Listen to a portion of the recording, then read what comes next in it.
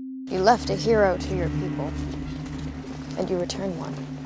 Episode 305 is called Hakeldama. It was written by Charlie Craig, one of our co-EPs, who's amazing, and directed by longtime show friend, co-producer, Tim Scanlon. Our people pay tribute to those who have been taken from us by sending a message to the grounders. This land is ours now. Chancellor Pike has won the chancellorship and immediately sets out to take care of the peace army that Lexa sent to protect the Sky Crew. He doesn't trust the Grounders, he doesn't trust Lexa, and he's gonna hit them before they hit the Sky Crew.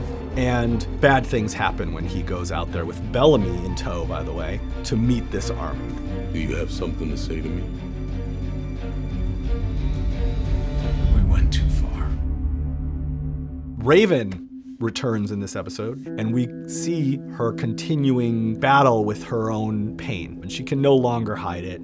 It's really affecting her, and things get harder and harder for her in the episode. Welcome home, Thelonious. Let's begin. There's a lot of reunions in this episode. Returns, I should say. Jaha comes back with his friend Allie in tow and the backpack, and obviously has his own plans for Arcadia, still determined to save his people. Clark comes back, determined to save her people once again. Everybody has a different idea of what that means, and it will not turn out the way any of them want or hope. What if I told you that there's a simple way to eliminate that pain? I'd say you're full of crap.